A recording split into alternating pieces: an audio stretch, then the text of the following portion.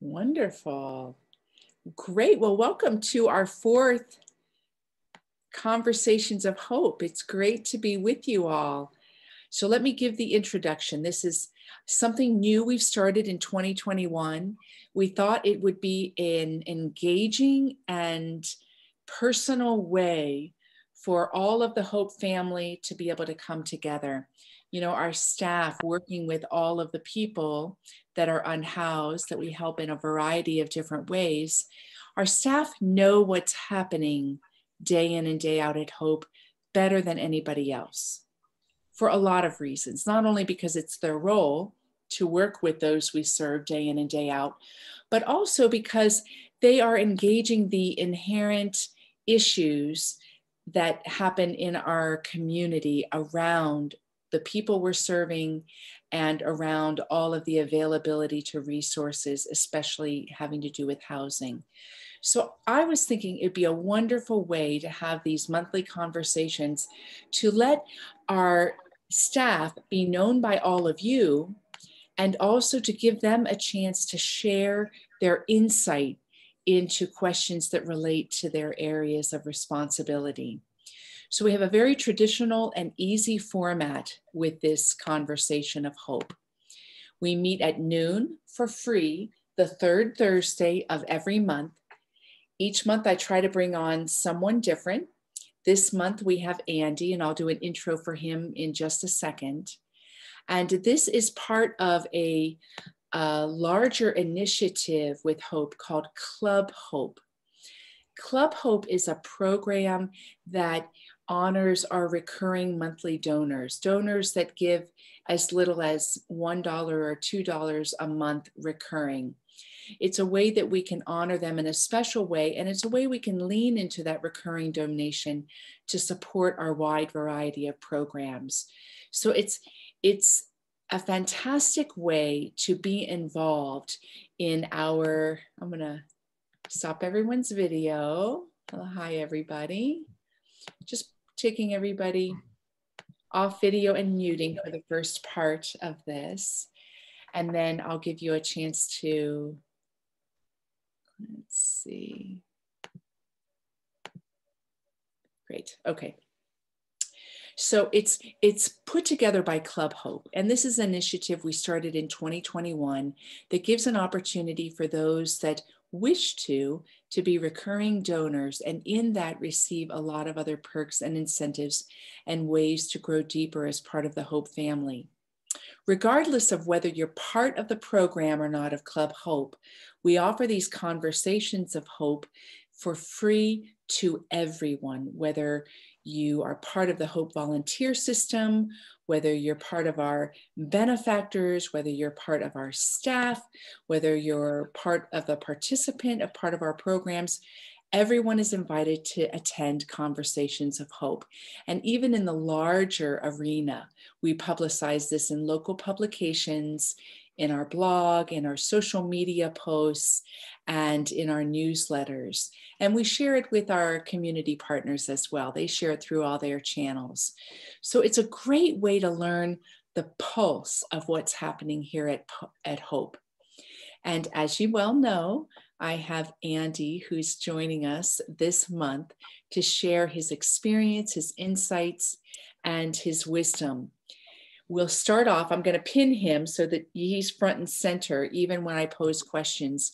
We're going to start off the beginning of this meeting with 6 questions that come to me oftentimes in relation to Andy's area of responsibility. And he is in charge of all of our volunteers and all of our street outreach. And as many of you know, when we started very small with just a handful of individuals donating their time, we were street outreach. We were going out there providing resources to those we met on the streets. Andy is the hub, the force, and the continuation of that integral program to Hope and its mission. So welcome, Andy. Great to have you. People are jumping on left and right. I will continue to welcome people in. And so if I cross over when you're talking, it's only because I absolutely have to in letting somebody in. So welcome, Andy. Great to have you. Yeah, thank you, Kimberly. Thank you for putting this together and welcome. I see the participant number just kind of growing and growing. So, Yay. So I have 6 questions that come to me a lot in relation to what you do and in relation to our staff in general. So I'm just going to run down that list. And the first question that comes oftentimes is, why are you working with those suffering homelessness? What's part of your personal story and ideology related to our mission? wow. It's something that I've been doing now for about 30 years. Homelessness has just been something as far back as I can remember, is something, I don't think fascinated is the right word, but something that I was interested in. In college, I studied a little bit about it in some of my classes. And then after graduation, I started my career, which is very different than this one. We won't go down that road. But I just started working for a homeless organization. It was one of the first real, you know, post-college volunteer opportunities that I did. And I've been volunteering for homeless organizations throughout my entire adult life. And as things changed and went through life changes, we moved out to Colorado from North New Jersey, and I ended up through a course of meeting different people working here at Hope. I was volunteering at the Hour Center, another organization here, which turned into a job. And I just really connected with the homeless community that was coming through the Hour Center at the time. And then when a job opportunity opened up here at Hope, I applied and ended up in the role that I think I was meant to be in. It's really, it's a very gratifying role for me to be doing. I like working with our clientele. They're all so fascinating, so resilient. It's been a very life-changing opportunity for me, even though I've been doing this in a sense for 30 years. Thank you so much.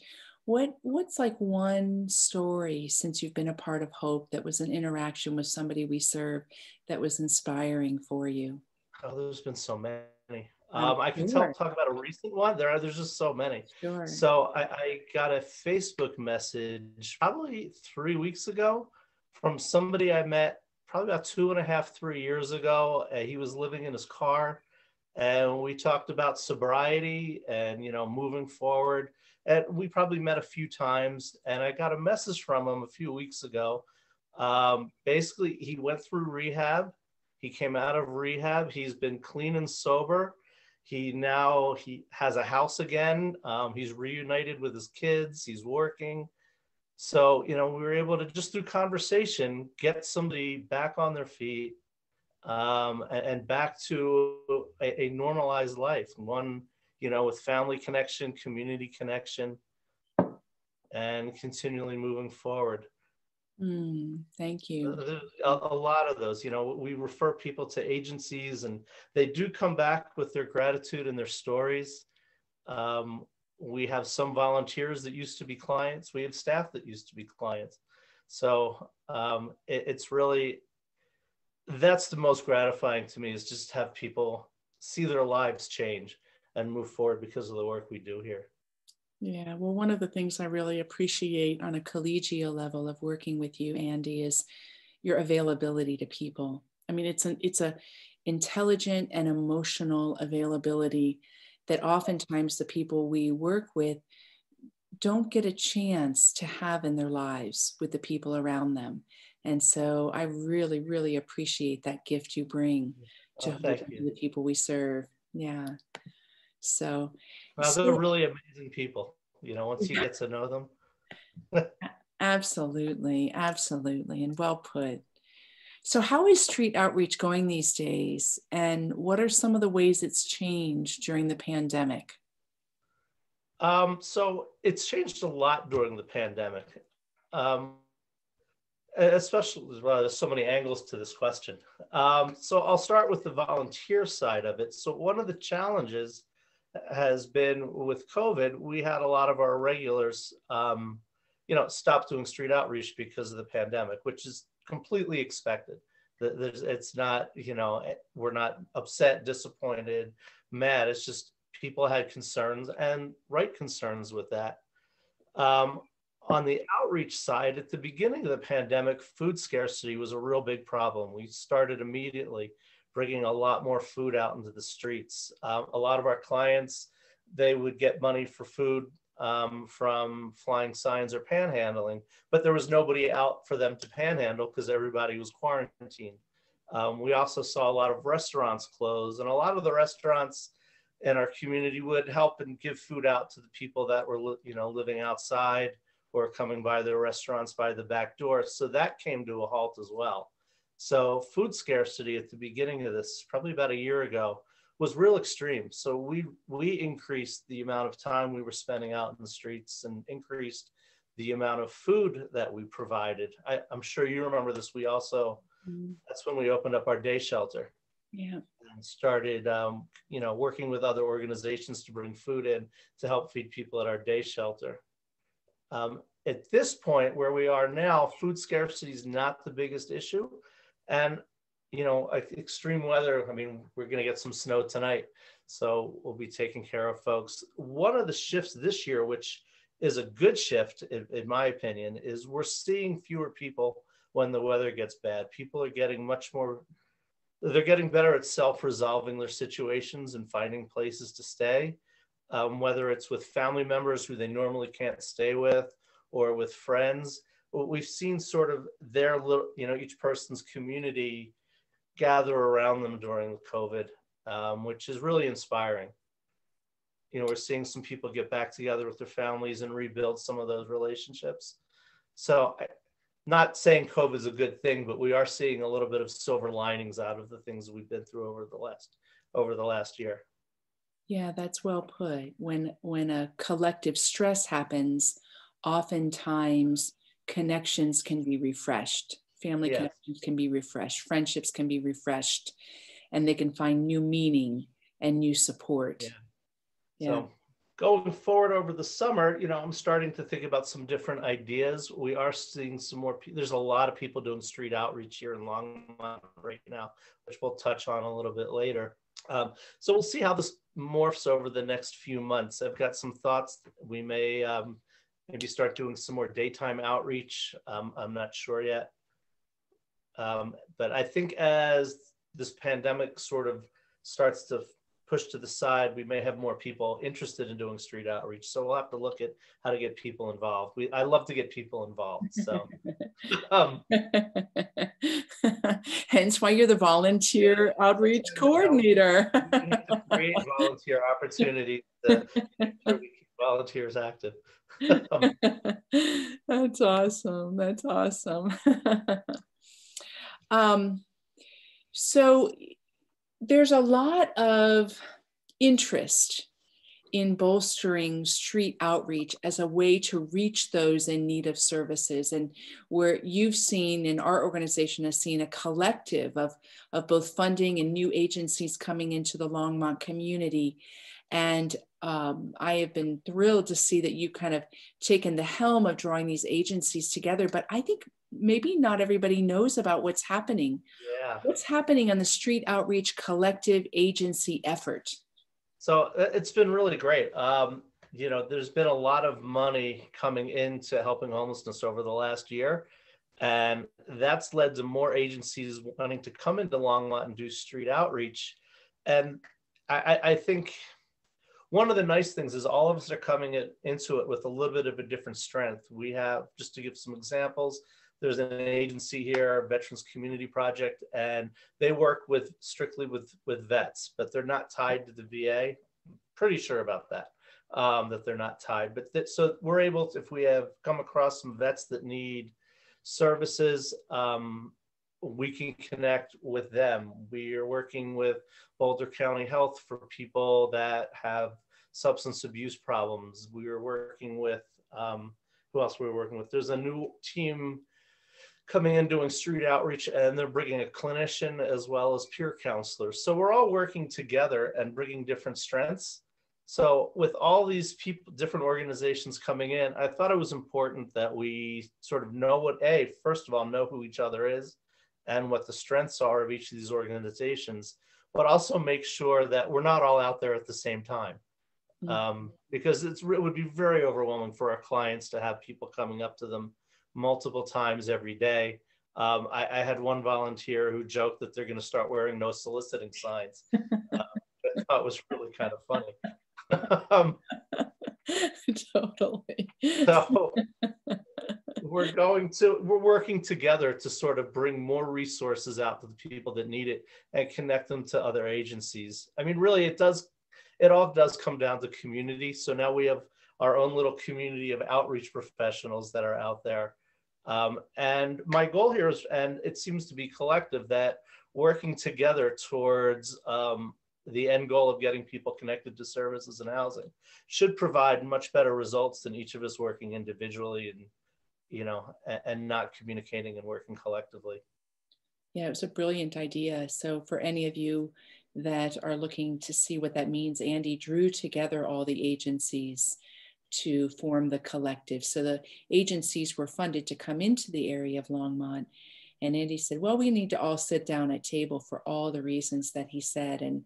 And I think even the potential for innovative solutions coming about from what you're doing, who knows what can come forward in addition to the street outreach itself. Yeah, I'm pretty excited about it. So far, we've been just sort of working as a collective now. I think we're in our third week, and we're already seeing some positive results. A great example is a client of another organization got a housing voucher. So we were able to put out an APB, so to speak, and we were able to find this person much quicker and connect them to their housing voucher. Yeah, that's great. Is it okay to share some of the other agencies that are? Sure. Yeah. Yeah, there were a lot, so I'll try to go through them. So one was the Veterans Community Project. One is Boulder County Health, which runs Boulder County AIDS Prevention, which runs the harm reduction. So they're the ones who will do the needle exchange program, the WORKS program. So we're connected with them. We're connected with LThere, which is part of Together. So Together is an organization out of Boulder that works with homeless youth age 18, I think through 24. I'm pretty sure it's through 24. So so we work close with them. We don't see a lot of youth, but they're the ones who have come into town with the peer counselor, the caseworker, and the clinician. The great thing about having a clinician on the streets is a lot of our clients really need mental health care. And it's hard to connect them to mental health care, partially because a lot of just places are closed. So the only way they can do it by phone. And also it's hard for them to make appointments. They have an appointment next Thursday at 1:00. It's really difficult for them to keep track of days and times so they know to show up Thursday at 1:00. So with a clinician on the streets, we can kind of get people into mental health care without really knowing that they're receiving mental health care. That's great. So we have a list of folks that we're going to really work on connecting the clinician with. I'm really excited about that. And I know having the peer counselors, they bring a whole different perspective to it as well. I mean, they're people with lived experience. So that there's an element of trust that is instantly there. Yeah. We are also working, there's a lot of organizations. The Recovery Cafe here in Longmont. So they build community for people that are recovering from whatever it is they may be recovering from. It could be substance abuse, it could be a food issue. It doesn't really matter. Everybody is recovering from something.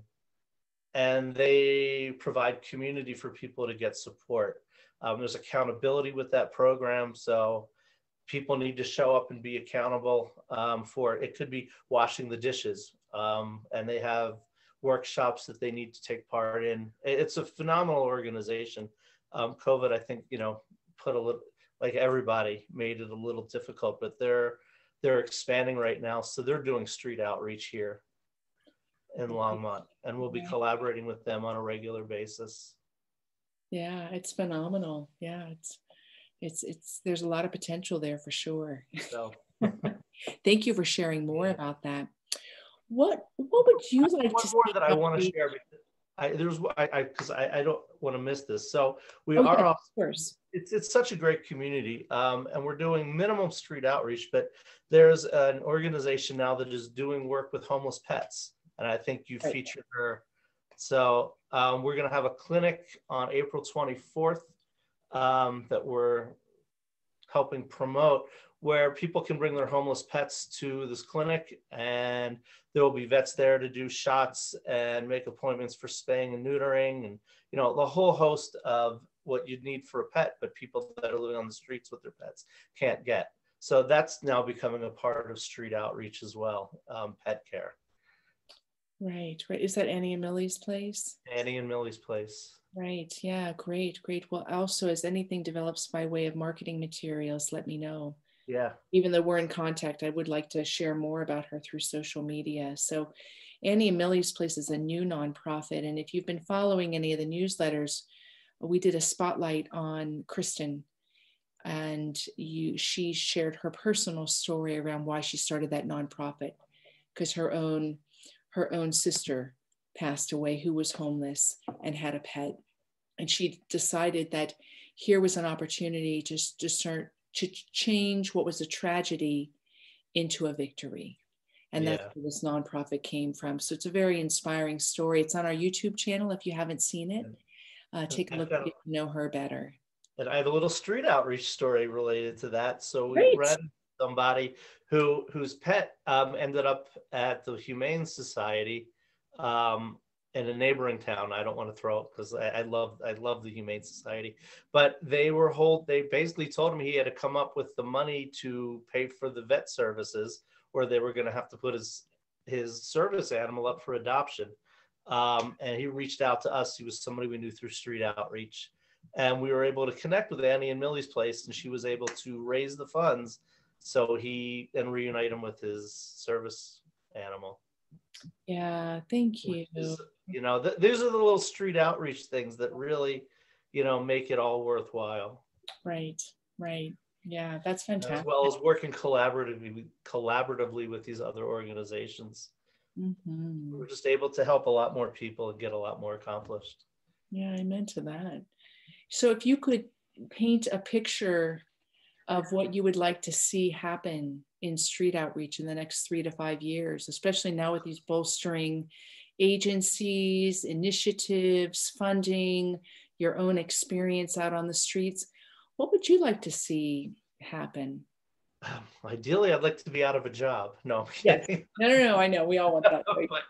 Right? Really independently wealthy. Yeah. Well, I mean, we have to close because there's no homeless people. Yeah. But I think what's happening now with bringing these agencies together, I think that is really the way I'd like to see this continuing over the next few years, as a large community collaborative effort. I would like to be, mental health is such a big piece for people out there. I mean, I think outside of just a lack of real, low income and affordable housing, the mental health piece is huge. So many of our clients that are living outside have PTSD or bipolar. They have a whole long list of different mental health issues, and getting clinicians out into the streets, I think it's something that I'm going to be working on starting very soon as we come out of COVID, is just building better relationships with mental health providers. So it's much easier for our clients to access. And whether that is at an office, but more importantly, it's getting them out and getting that out into the streets. I know our police department here in Longmont has their core team, which we have used, and they bring, a mental health crisis person out into the streets when needed. But it would be great if that was a bigger piece of street outreach, so addressing the mental health issues that are out there. Right. I know that's kind of the next step, right? Providing basic needs so that our fellow human beings can survive and can be healthy. And then the next step is providing for the healing and the support system on a mental level, so that yes, I'd even consider that a basic need at this point, the mental health piece. Yeah, good point. Good point. So that's That's, I think, the next thing that we'll really be focusing on here is really addressing the mental health issues that go out there. And that includes sobriety. Most people, if people are using substances, it's usually connected to some sort of trauma or self-medication for a mental health issue. Yeah. Thank you. And it all just stems from that. Mm-hmm.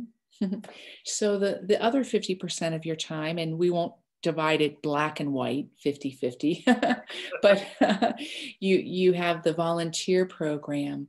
What does it mean to you to be an anchor and coordinator of this integral program? And we rely so heavily, they're a huge part of our force, and they largely go unseen. Many of our volunteers don't even get to meet each other because of the way the volunteer program works. Right. What does it mean to you? And I would love anything that you would share personally about how you feel in this role and any stories you might have about it. Wow, it's almost the polar opposite of the other role. I kind of look at them as the yin and yang of each other.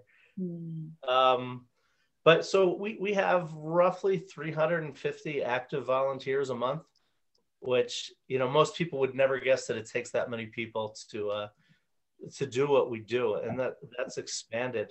Our volunteers mean everything to me, and they know I try my best to communicate with all of them as much as I can. Sometimes it's challenging, so I apologize to anybody if I did not get back to you in a timely manner.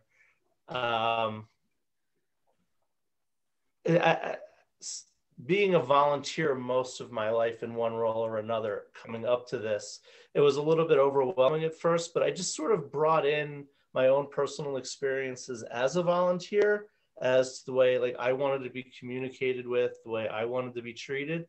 And I took that and I sort of want to do the same back out to the volunteers that we have. It's not much different than dealing with street outreach, and treat others as the way you want to be treated. I know there's been sometimes in organizations I've volunteered with, I was just kind of viewed as excess labor, not as something to be cherished, to be appreciated. And so we do our best to really show our appreciation to volunteers. Once COVID's over, I'm hoping we can put an event together and some of our volunteers can all meet each other. I can meet some of the volunteers I haven't met yet. I'm actually looking very forward to the day that we're able to do that again.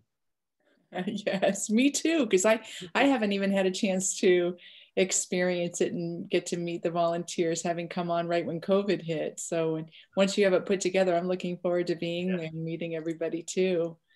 Yes, understood. And if you're a volunteer on the call, know that we still have desire to do volunteer spotlights. So many of you have been very shy about letting me interview you, but I would love to celebrate your part as being part of the Hope mission. So if you do have interest, email. And if you know people that would like to volunteer, Andy is always open and interested with bolstering the volunteer pool. You can email Andy at andy@hopeforlongmont.org. So, right, this is an ever active part of the Hope organization. Yeah. So yeah, go Andy. What? I think let's go ahead with your next question, because I think it's going to lead into what I was going to say. Yeah, and this is the last question. So it has to do with that. What ways has the program changed? What ways has it stayed the same? What do you see or want to see with the volunteer program going forward? So I think right when I started here, it was on the precipice of change. So I came in at a pretty good transition moment. One of our bigger volunteer programs is our Soup Angel program, which is our program for providing food for all of our clients every night.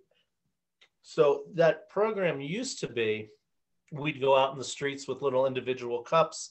People knew where the Hope truck was going to be, and they'd show up and we'd be able to give them a little cup of soup and maybe a sandwich or something.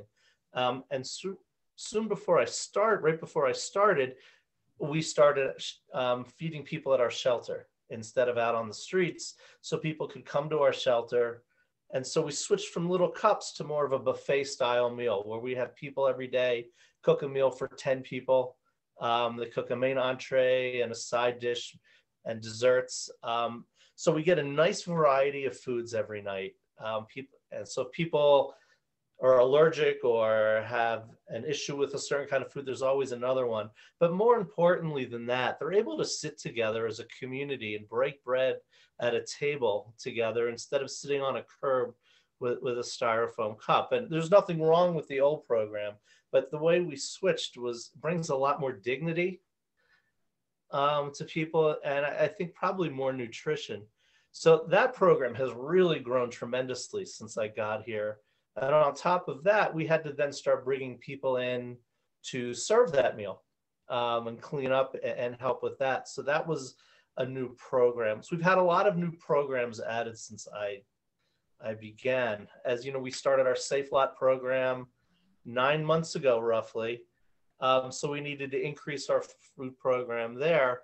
Just if you don't mind, I'll go into Safe Lot a little bit. Sure. So, I mean, it's a great program. We were the first in Colorado to do this. So we have people who are living in their vehicles have a safe place to park every night. We do that on private property. People have apply, and they're able to come in and get a hot meal and sit and support each other and get case management, have access to hot showers. A lot of them are working people that just couldn't get into a place to live. And that program is expanding. So our food program is continually expanding, which is how we're getting up to about 350 volunteers a month. I know, it's fantastic. It's really, really great. Yeah. And so, yeah, I appreciate that. Thank you so much, Andy. And we're already, can you believe it? We're already at 12:32. So usually this time in the conversations, we open it up for questions and comments. This is a chance for you to ask something of our staff member that you've always wanted to know. And since we're just at 35 participants, which is a manageable size, I would invite you to come off mute and off your video just to share your question and then go back on mute and video and try to keep it concise so we can take as many as possible. And I will, as I see you go off, I will pin you so you can ask your question. Everybody can see your face. So it looks like Julia went off first. Oh no, you don't want to? Sorry. I didn't know if we were, but. Okay, let's see. If you went off mute, I'm going to assume you have a question or a comment. And so I am going to try to get you pinned. I'm going to, isn't that funny, Julia? Now you're stuck. I'm stuck. I'm here. Okay. I should think of a question. So if you're on mute but didn't go off your camera, I can't pin you. So Brigitte or George, do you have a question or a comment? And maybe Brigitte, if you want to go first, or Bridget Johnson. Yes. Yeah. Hi. I work for Hope, and I do the shelter and love it. I have seen a lot of people getting housing, and it's just like, they'll talk about it and go, yeah, up for housing. And then next thing you know, in a few weeks, they got their housing, and the looks on their face and how excited they are to, have this opportunity gives me great joy. We've had a lot of clients that have been on the streets for a very long time, or had an injury and trying to get around on a wheelchair and, down the street because they have an injury. Well, they're getting housed, and it's just an amazing, it's amazing. When it happens, my heart just fills up and it's smiling, and Hope has done, even for myself, because I was a client at one time, is an amazing organization, and just the people that work there are angels. They're all angels, and I just wanted to express that, and I'm really proud to be part of the Hope family. Thank you, Bridget. We're happy. We love having you as part of our Hope family.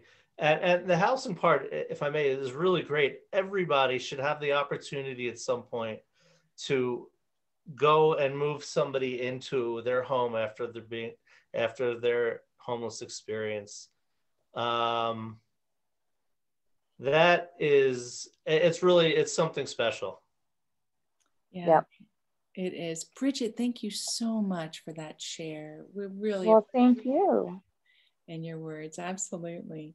So we've got George, then Lori, then Becky. So George, you're off mute. Did you have a question or a comment? Yes, my name is George, and thank you so much for everybody's good work at Hope. It's so impressive. I get the emails periodically. My wife and I have made some donations, and we have a daughter that's on the street.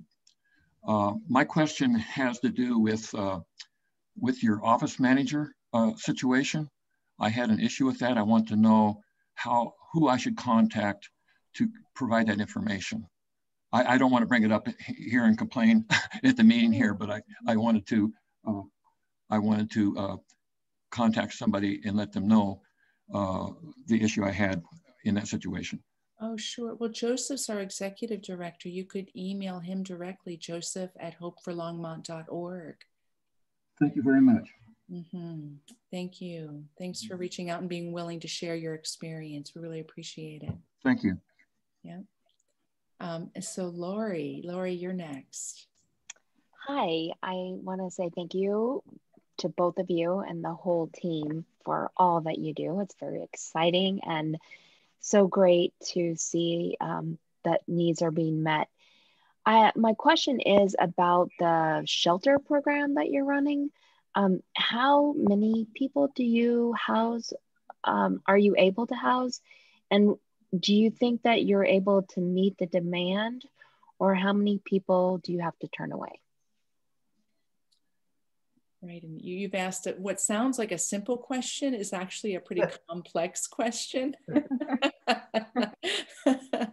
Andy can probably speak to it generally. We do have reports with numbers and things like that, but Andy, do you want to speak to the general? Well, I haven't. I can talk better about last year than I can about this year as far as number of people housed.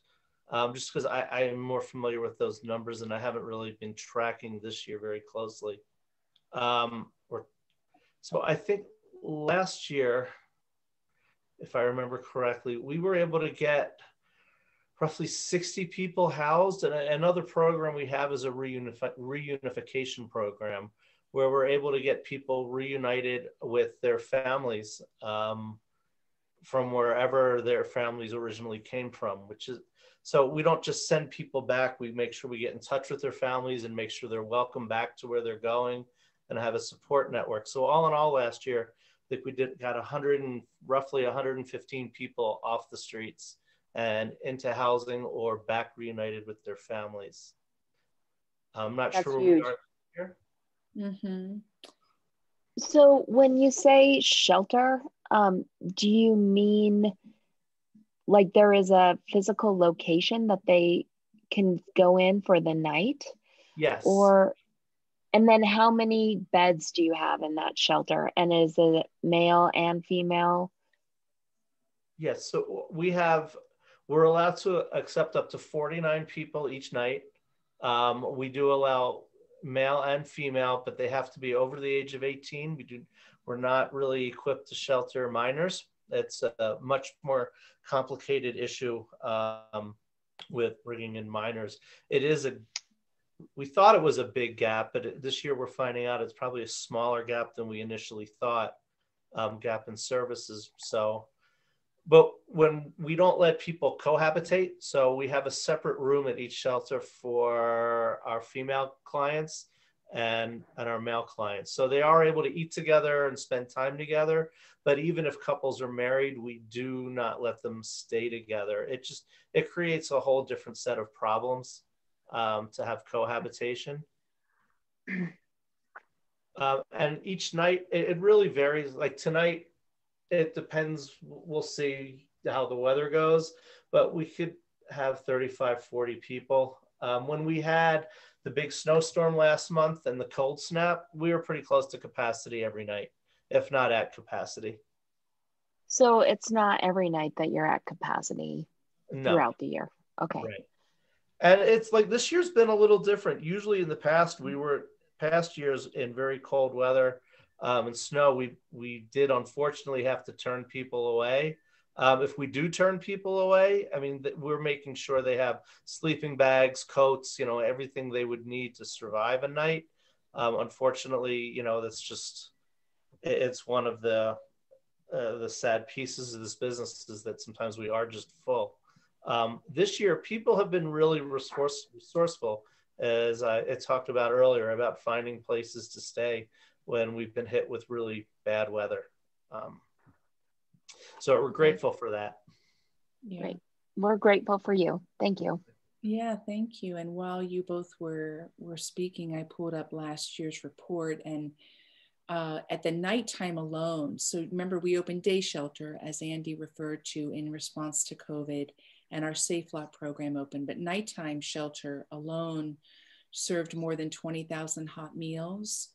We helped 355 people, and some were return visits, some were maybe one-time helps, but even those that knocked on our door outside the nighttime shelter, we gave out more than 3,000 meals, and we gave out about, looks like close to 4,000 other types of material needs, socks and sleeping bags and hygiene items. And we had over 7,000 hours of volunteer help that helped us put that together. Also, our bike program, we gave out 25 bikes last year. So when somebody has a job and needs transportation, but maybe can't have a car or doesn't have a car, we have a bike program that takes on old bikes donated and refurbishes them and provides transportation. So those are a few numbers to add to what Andy shared. And I could certainly, if you emailed me, give you numbers for this year too. So just as an addendum to that, when we're talking about other services, the bus system in Longmont is fantastic with it. We have free bus service here, but it's mostly a north-south bus system. There's not a lot of east-west, and especially connectivity to other towns.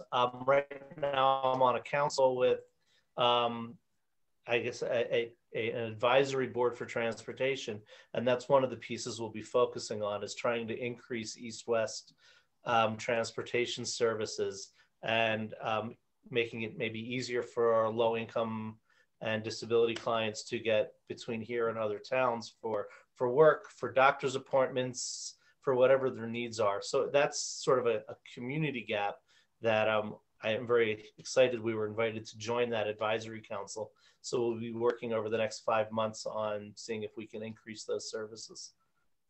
Right, and thank you, Andy. And I'm guessing, since many of you are already lovers of hope, but I want to add to what Andy is giving witness to, and I think he is giving a great, eloquent witness to the fact that we work so intimately with each person. We really care about each person, and we're this force of mediation between the relationship of the person and the local community. And there are a wide variety of reasons that relationship doesn't work, or is fragmented, or is in need of an organization like ours. But Andy's giving great examples as to the comprehensive and personal way that we work with everyone. I think that speaks volumes. We don't look at people like a cookie cutter, that they have to fit into a box. We come to them. So yeah. So I see Evelyn is off mute. Evelyn, did you have a question or a comment? I do. Okay, you say in the shelter you can have 49, up to 49 people, sometimes a little more. What are some of the reasons why you have to turn people away? Once we hit the number 49? Yes. We're not, wow. this was a much better question to give to our shelter director, Alice, who I think will be on next month. So she is on next month. So bring that. Yeah, but Andy can give a great answer, but come again next month for Alice. I'll do the best I can, Evelyn. I'll do the best I can with that. I do believe it has to do some of it with some fire code and regional coding that we've agreed to with the city. I take me at 90% on that answer. So some of that is dictated by outside regulations. And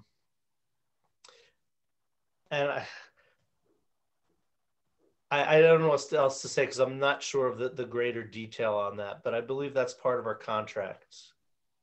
Mm-hmm. Yeah. Yes, go ahead, Evelyn. Yeah, I'm sorry.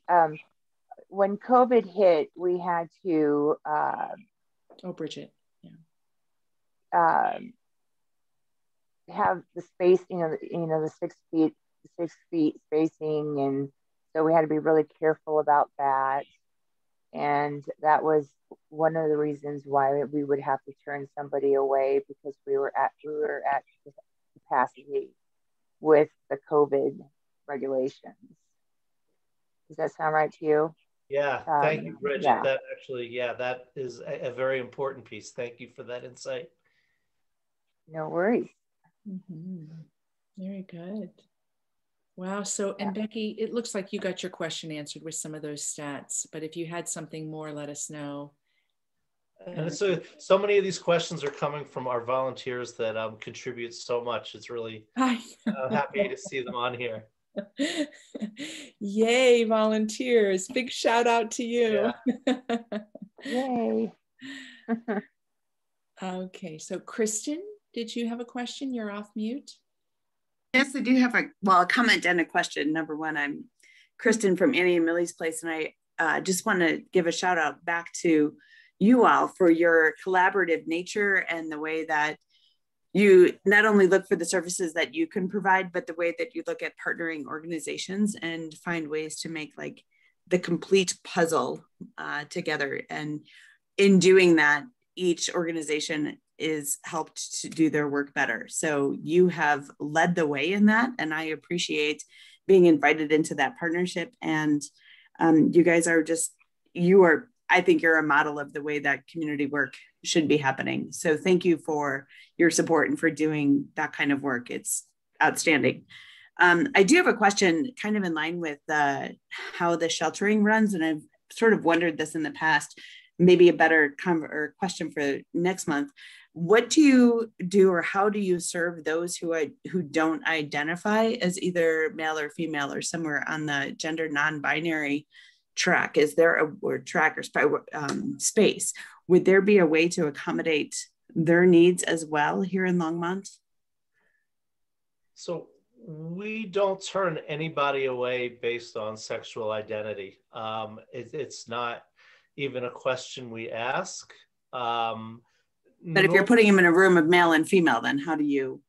Do you let them say? God, I was part of a small discussion on. I'm going to defer for somebody else to answer that because I don't want to answer it wrong. Sure. Right, and that's and Alice will be able to speak to that next month a little bit better. I'm pretty sure we also ask for their preference. Okay. We have a conversation with them and make that choice based on their comfort. Yeah, Michael, thank you for your quick comment. It's duly noted. Yes. I appreciate your intention so much to honor each person individually, and I've seen you do that.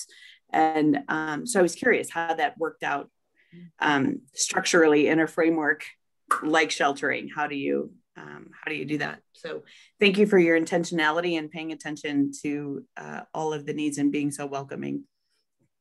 Yeah, absolutely. Let's see. So we've got a couple people still off mute, which you may just be off mute because you asked something before. But if Evelyn, if you had another question or comment, please go ahead. I do.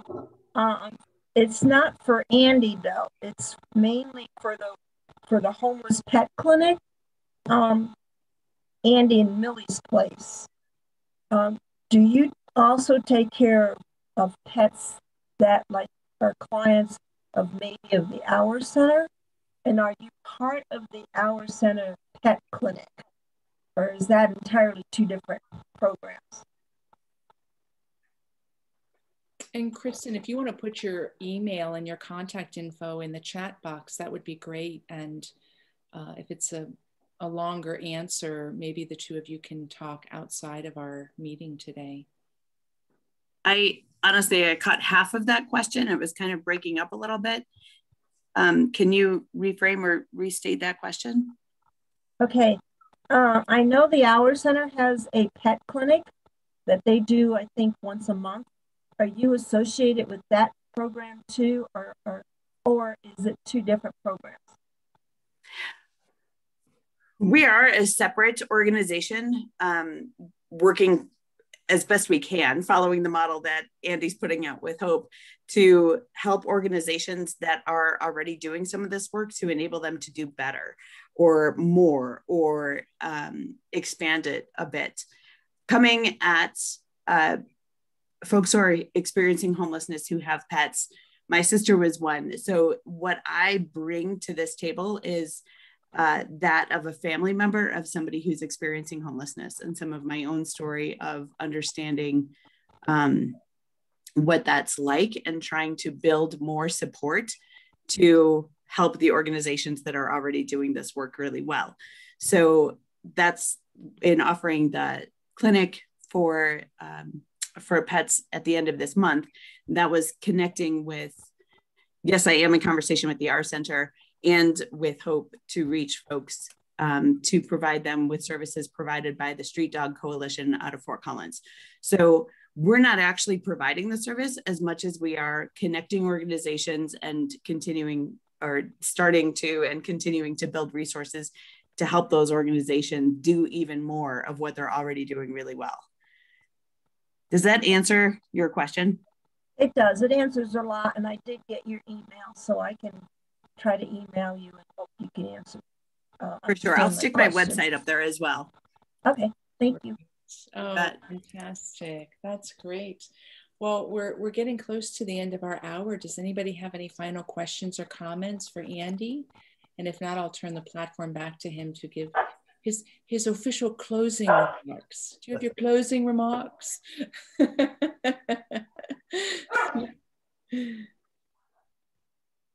Great. So Andy, what would you? I just wanted to say something real quick. Absolutely. This is Bridget. I am so proud and so happy to be a part of the Hope family. It's not, for me, it's not just a job. It is, I mean, I am so proud to work for Hope, and they're great people. And I just wanted to put that out there, that I am proud to be a part of this organization.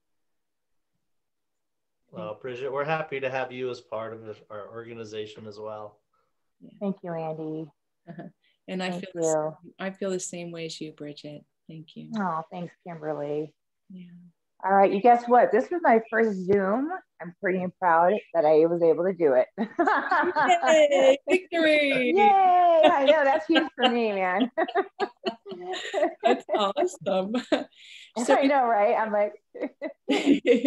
So before we close out, just a reminder that we have this Conversations of Hope every month on the third Thursday of the month at noon. It's always for free. If anything ever happens like this glitch that happened with our registration platform, you can always email me directly, Kimberly@hopeforlongmont.org. You can trust that the morning of you will get the Zoom link, if not before. So you can always trust you can be a part of it. And we will always have a different staff member. Obviously, at a certain point, we'll be repeating staff members, but with our growing staff to 29, I think we've got quite a pool to move through before we start getting to repeats. Second to that, this is part of the larger program called Club Hope. And that program is a recurring donation program.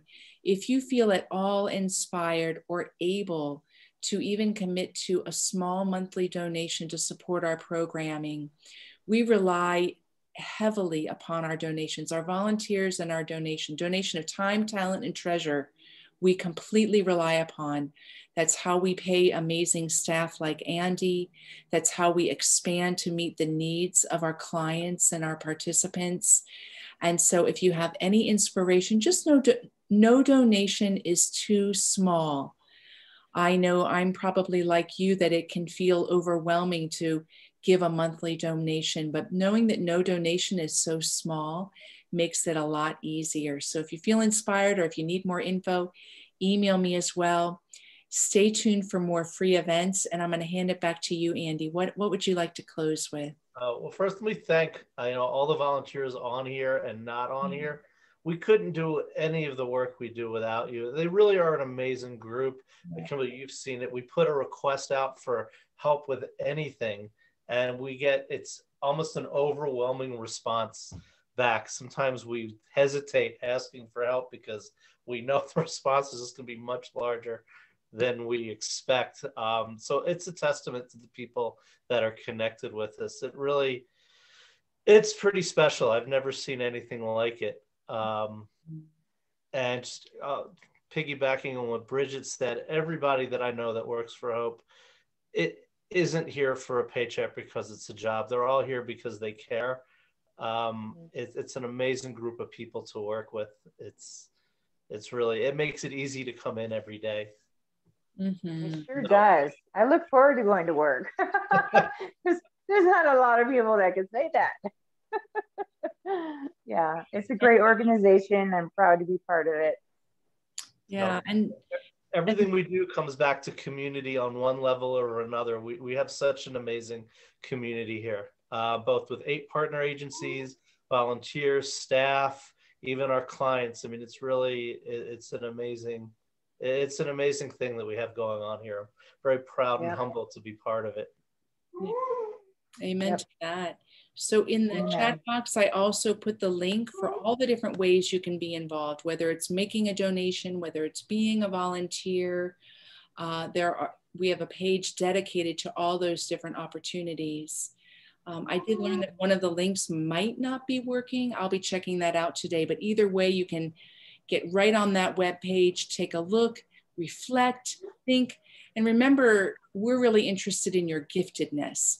So Andy has spoken well to it, that we couldn't do without you. And it's you as who you are, the gifts you bring, the thoughts that you have to offer, the skills that you bring. So take a look there and consider what might be a creative way you want to be part of the Hope family.